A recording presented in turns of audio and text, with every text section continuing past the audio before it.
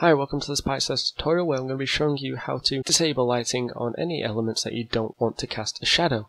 So I'm using the first person template as you can see, and I'm going to disable the shadows of my character's arms and guns, because as you can see it's just casting the shadow of those two, which doesn't look very good.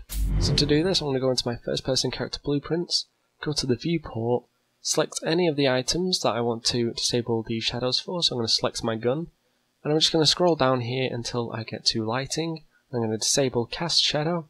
I'm going to go to the arms and do the same. Hit compile, and when I press play, the arms and gun no longer cast a shadow. This is great for mobile games and getting rid of any shadows that are cast by elements you don't want to cast shadows. So I hope you enjoyed the video. Leave a like if you did, a dislike if you didn't. If your opinions are otherwise, or you have any questions, suggestions or advice, just leave it in the comments down below and I'll get back to you. And as always, don't forget to subscribe to see more. Thanks guys, bye.